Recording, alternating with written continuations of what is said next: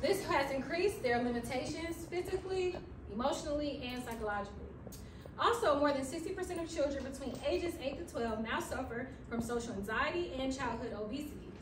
It is time to address these overlooked populations by going to them in order to change the trajectory of future generations' quality of life.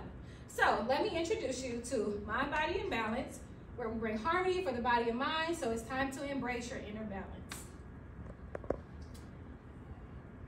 Okay, we're going to talk about the problem. The problem is that, as we mentioned in the beginning, we have physical health problems for not only for the senior citizens, but we also